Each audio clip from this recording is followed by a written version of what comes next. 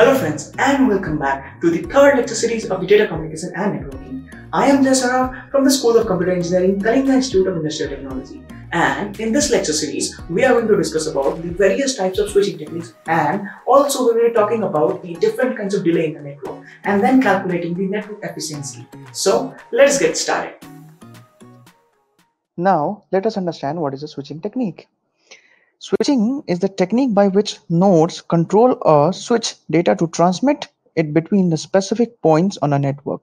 So in a large network, there may be more than one path for transmitting these data from the sender to the receiver. There are mainly three types of switching technique that we are going to study in this lecture: circuit switching, packet switching, and message switching. Now let us understand what is circuit switching. It is a type of network where the communications between the end devices must be set up before they can communicate. A dedicated connection is established between the sender and the receiver, and this connection remains as long as the end parties communicate. A circuit switch communication system involves three phases: circuit establishment, which means setting up a dedicated links between the source and the destination; then data transfer, which means transmitting the data between the source and the destination; and circuit disconnection, which means removing the dedicated links after the data transfer has been done. An example of a circuit switch network is an analog telephone network. In the modern circuit switch networks, electronic signals pass through several switches before a connection is established, and during a call, no other network traffic can use those switches. The circuit switch model has become popular for many different reasons. One of the main reasons is that it decreases the amount of delay the user experiences before and during a call because of the committed transmission channel which is established between the sender and the receiver, which also gives a guaranteed data rate. Although this technique is ideal for voice communications, it isn't right for any other type of connections because of the channel being reserved for the future conversations. Since dedicating one channel to a single service makes it unavailable to the other services, it makes it more expensive and a bad choice if we are looking to use the resources efficiently. Now let us understand the packet switch network. Unlike the circuit switch network, the packet switch network transfers the data in a fast and efficient manner while minimizing the transmission latency. Also, the data is broken into small pieces of variable length, which is called as packet. These packets are made of a header and a payload. The header is used by the networking hardware to direct the packet to its destination, where the payload is extracted and used by the application software. There are two modes of packet switching: connection-oriented packet switching and connection-less packet switching. Both these modes use a store and forward technique for switching the packets, and while forwarding the packets, each hop first store that packet, then forward it. While in a connection-oriented packet switch network, a virtual circuit is established using the signaling protocol between the sender and the receiver, and all packets belonging to this flow will follow this predefined route. The virtual circuit ID is provided by the switches and the routers to uniquely identify this virtual connection. In the datagram packet switching, each packet is treated independently and it contains all the necessary addressing information such as the source address, destination address, and the port numbers. The packet belonging to one flow may take different routes because the routing decisions are made dynamically, so the packets arriving at the destination might be out of order. The main advantage of the packet switch network over the circuit switch network is its efficiency. The packets can find their own data paths to their destination address without the need of a dedicated channel. Also, it reduces the costs associated with running the network. The main disadvantage of a packet switch network is it is not suitable for the applications that require minimal latency. Similarly, though packet switching is able to resend the lost data packets, this is not the case if the network becomes overwhelmed by the traffic. If there is too much traffic, then the packets will be dropped. Now let us understand what is the message switch network. This technique was developed as an alternate to the circuit switching before the packet switching was introduced. The message switching technique is a connectionless network switching technique where the entire message is routed from the source node to the destination node and one hop at a time. A message switch network consists of a transmission link, a store and forward switch, and end stations.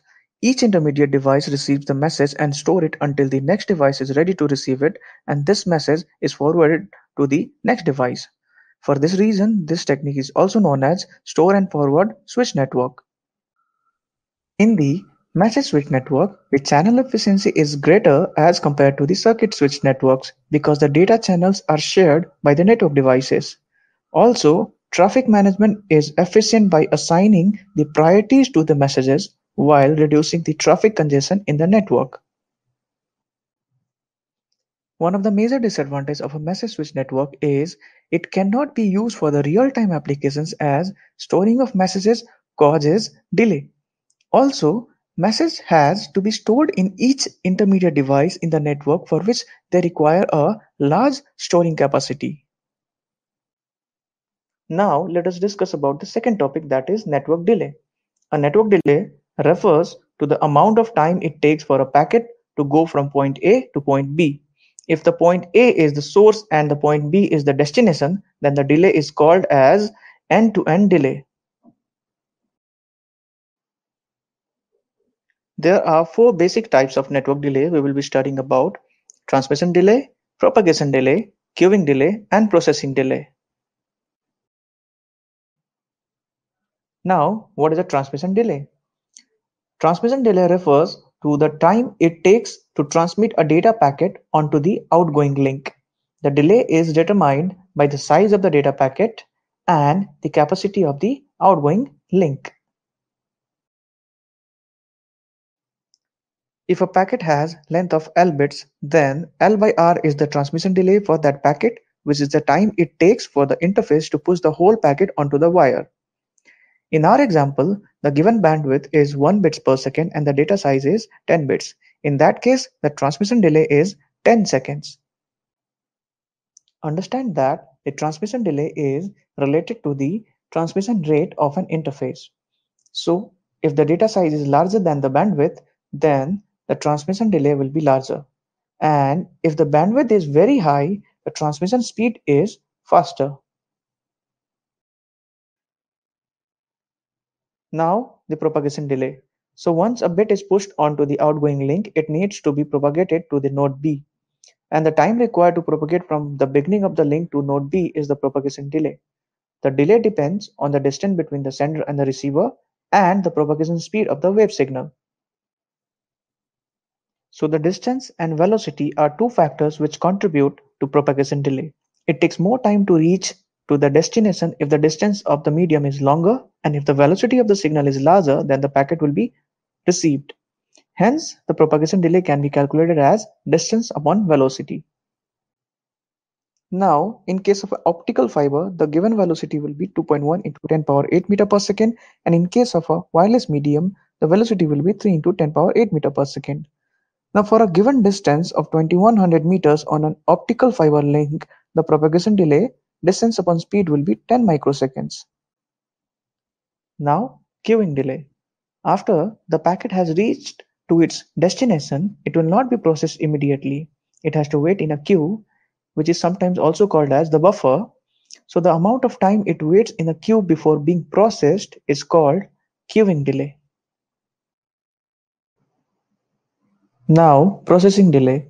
The processing delay is the time taken by a switch to process the packet header.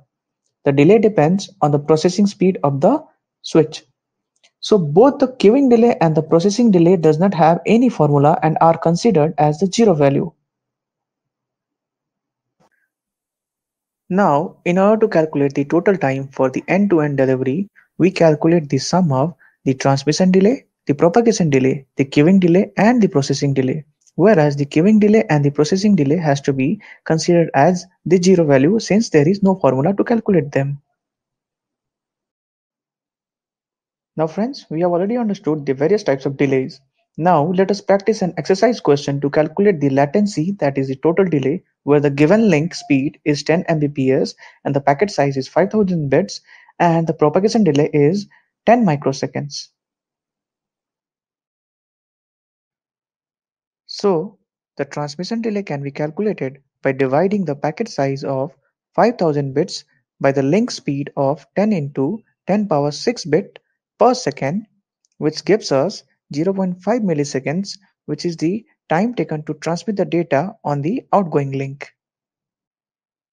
The propagation delay is already mentioned here as 0.1 milliseconds, and now to calculate the total end-to-end delay, we will add the transmission delay and the propagation delay, which gives us 0.51 milliseconds.